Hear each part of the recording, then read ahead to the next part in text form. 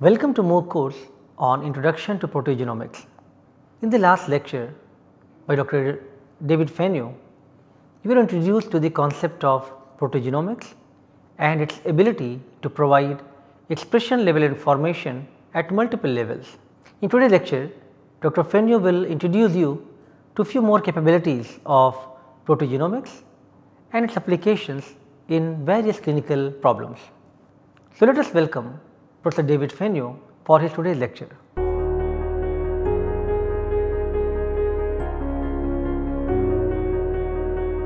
So, one thing that people observed a lot in the cancer genome atlas and in many cancer genomic studies is that there are a lot of changes when you look in the either whole exome sequencing or RNA-seq. It's a lot of changes, and it's difficult to say which changes are interesting, which changes are important. So one thing that one can use the proteomics for is to focus in on the changes that actually have an effect on the proteome. Because I mean, it really, in general, often doesn't matter if we have a copy number change that doesn't lead to any changes in the protein. That's probably not so interesting than if we have something that actually changes the proteome. So one thing that we can then look at is, so this is from the CPTAC breast paper. We can look at when we have consistent we see consistency between the different measurements. So this shows copy number, transcript protein, and phosphoprotein. And we see that this is again for RBB2 here on top. So we see that usually when we have an amplification, so a copy number change, we then also see that the transcript levels are high, the protein levels are high, and a lot of the phosphorylation levels are high. So when we see this consistency between the different data types, we do see that the RBB2, which is well known to be an important driver in a subset of breast tumors, so that comes out. And then we see this for a few other kinases where in other samples, like PAC1, for example, also has this consistent. And there are a few others. But that said, so we can definitely focus on things where all the different data are correlated and tells us the same thing. But if we only do that, that will be very limiting. But that's one way to get started, to see what are the consistent things between different data levels. So another thing is we can look at then correlations between different genes. So this is one example, again, RBB2, now comparing it to GRB7. And we do this both on the DNA, RNA, and protein level. In this case, we have very consistent result. They're highly correlated on all the measurements. And so the reason why we have the copy number change so highly correlated is that they're very close to each other on the same chromosome. So this is one example, but if we compare RBB2 to RBB4, we see that we have RBB4 doesn't have any copy number changes. The transcript levels are not correlated, but we have rather high correlation on the protein level.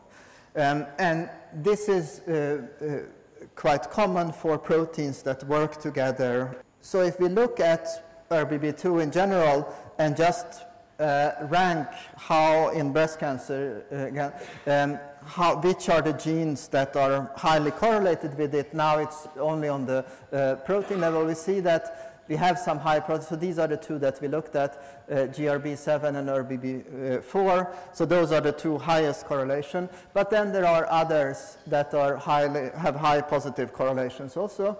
And we have some that have rather high negative correlations.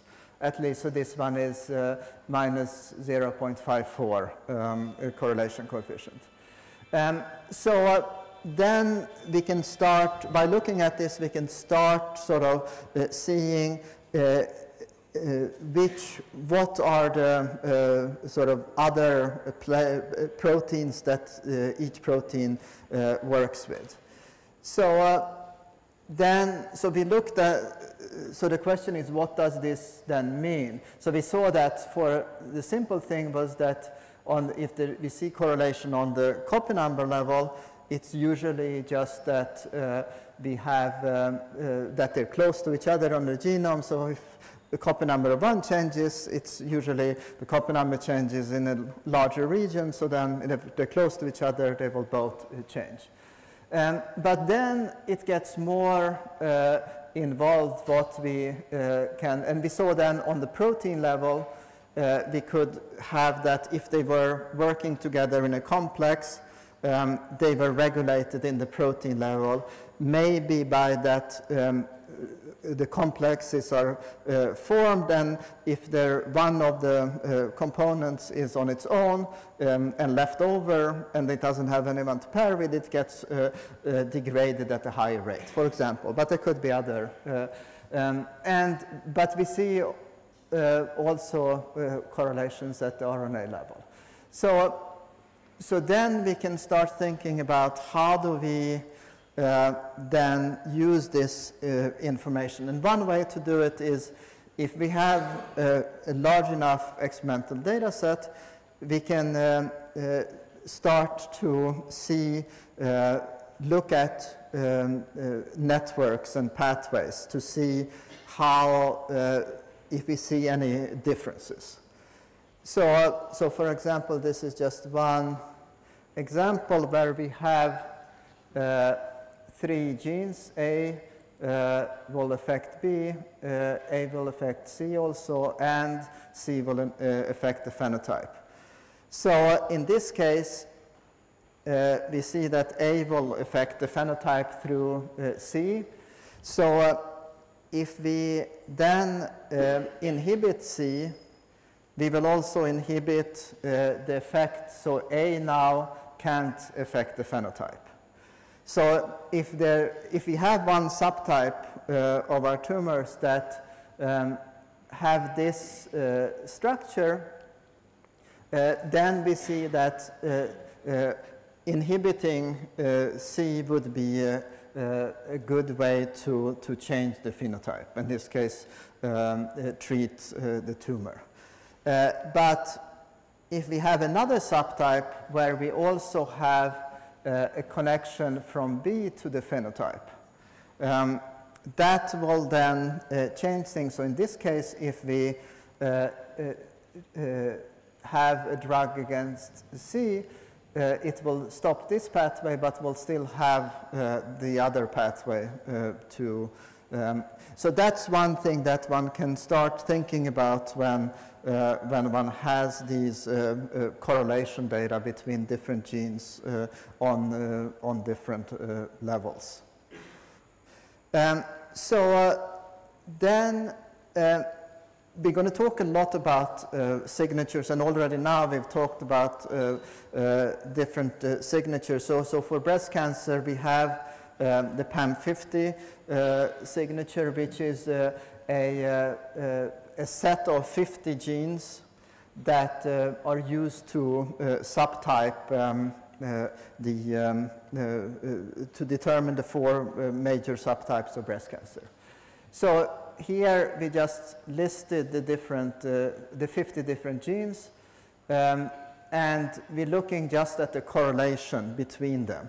And then we see that, and this is very common with signatures, that we select genes that are quite highly correlated, but not perfectly. So we see these regions of high correlation. And then we see another group that's quite highly correlated within the group, but anti-correlated with the other group. So some of the genes go up and down, and that's how we then build a signature. So the question is then, how do we get a signature? So Mani talked about unsupervised analysis. And that's one way that we can try to extract signatures. And there, as he mentioned, there are many different ways to do the unsupervised analysis. One example of it is independent component analysis.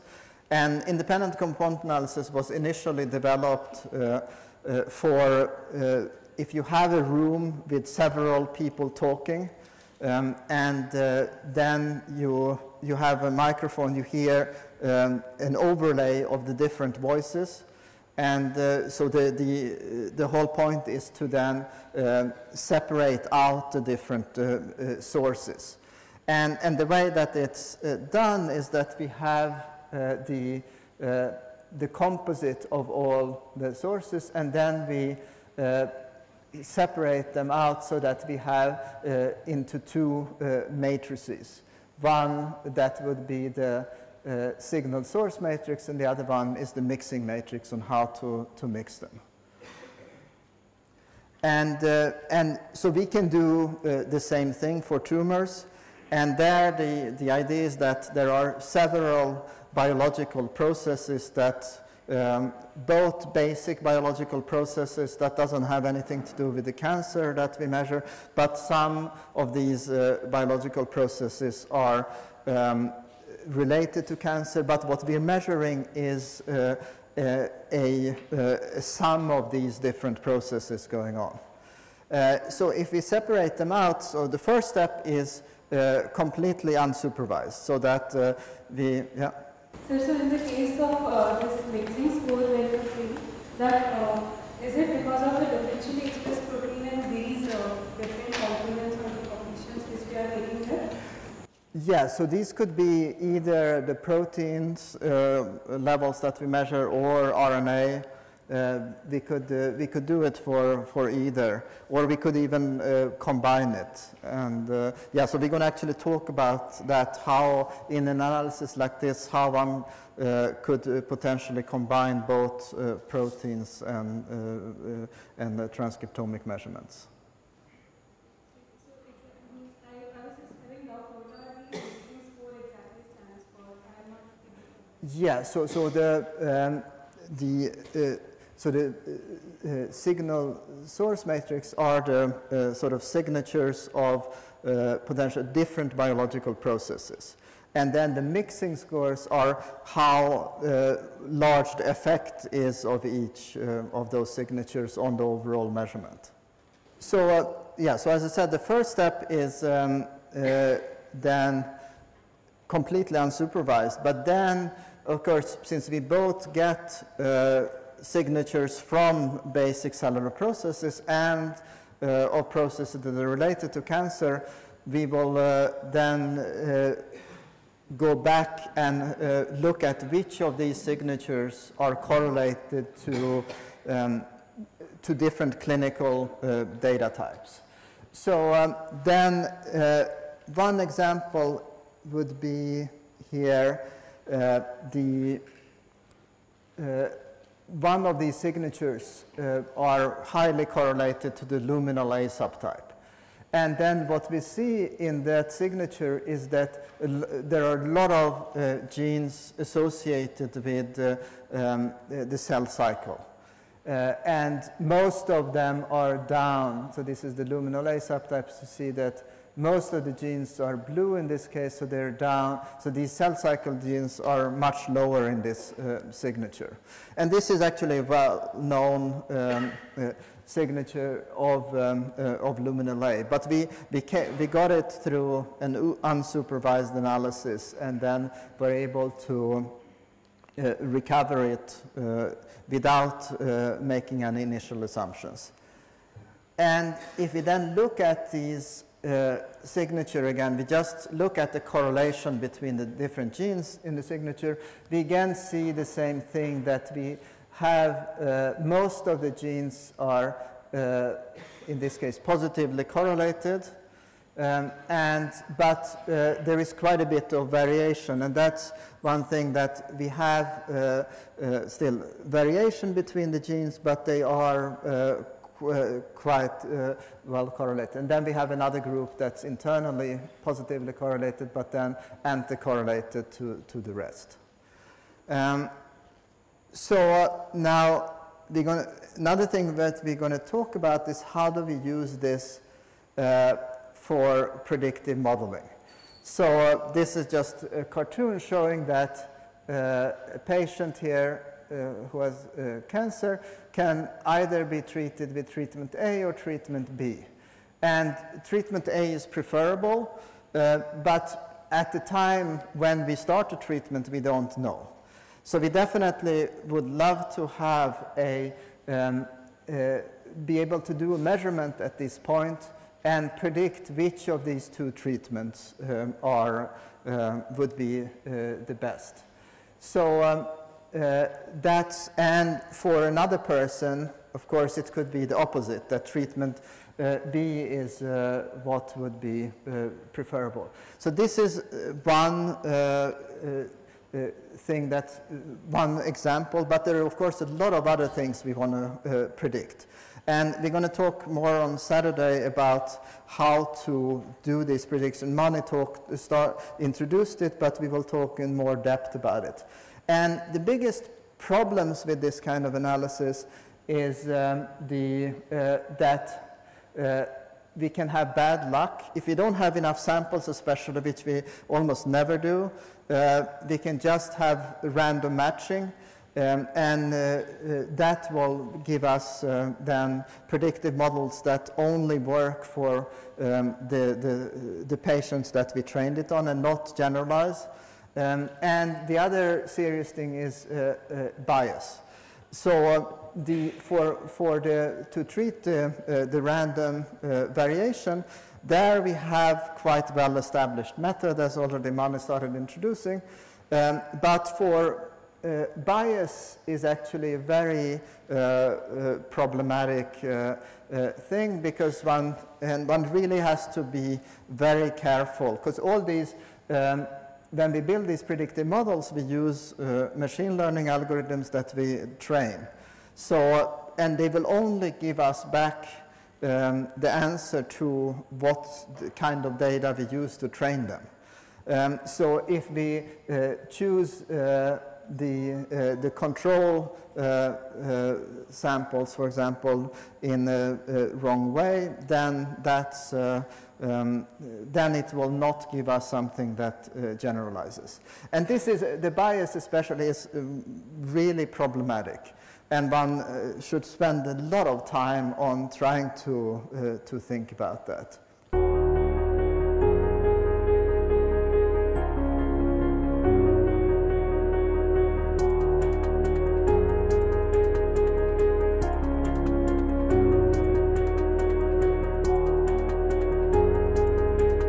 I hope today you learned that how proteogenomic analysis could provide you very useful and novel insights. In addition to providing RNA to protein correlation, the proteogenomics can also provide information on the association between two or more genes or proteins. The network and pathway analysis can provide information on how the presence of a protein or gene influences the expression of other protein or gene. A comprehensive understanding on the concepts such as predictive analysis, pathway enrichment, mutation and signaling, as well as marker selection will help you appreciate the role of proteogenomics in accelerating clinical research. Thank you.